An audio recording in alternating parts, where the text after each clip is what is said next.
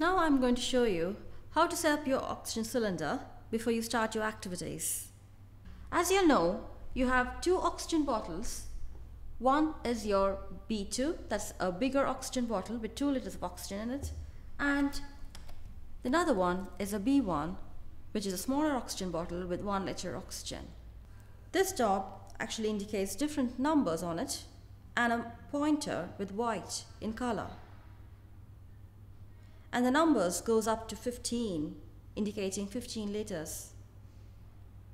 So you need to set up the level which has been prescribed by your doctor or your physiotherapist in order to start your activity. For example, if you have been asked to use 2 liters of oxygen, turn the dial to number 2 directly in line with your pointer. Now we turn it back.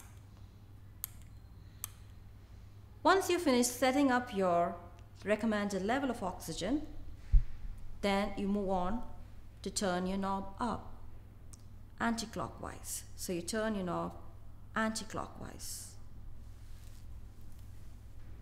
Another important point before setting up your levels and also turning the knob, you have to check whether your oxygen bottle is full. You see this dial with a needle and different colored zones. When your needle points your green zone, and if it is in the green zone, then your oxygen bottle is filled. And if the needle moves down to the yellow zone, your oxygen is half filled in the bottle. And if your dial points red zone, then your oxygen bottle is nearly empty. So you have to be getting ready with another bottle to change over.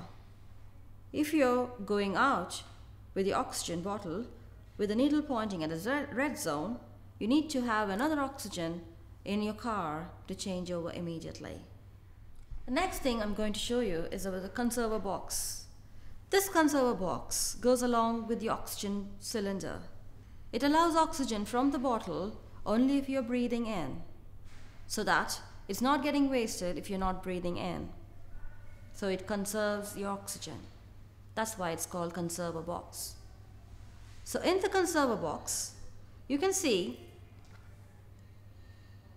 2 diagrams on the back of the box. One indicating your nasal cannulas, which you put into your nose, and you have to connect the other end to this point. The other side indicates the bottle. So a cable goes from here to your oxygen bottle at the top. Now on the conserver box, you see the settings and an indicator which shows the levels of your battery in the conserver box. The conserver box battery should be full in order for your oxygen to be delivered appropriately. Check it before you use it. So you have to turn the knob this way, and this indicates, the green light indicates your conserver box as full battery, so it's ready to go. But if this color changes to yellow or red, you have to change your battery in the conserver box. How to change your battery? So this area you open up and you have your battery. So remove the battery and change a new one. Now in this session, I'm going to demonstrate to you how to set your levels on your conserver box and on your oxygen bottle. For example, if you have been recommended with 2 liters of oxygen for activity, then you set your conserver box to level setting 2, and then set your oxygen bottle to level 4. You always should set double the amount of oxygen recommended on the oxygen cylinder if you're using along with your conserver box.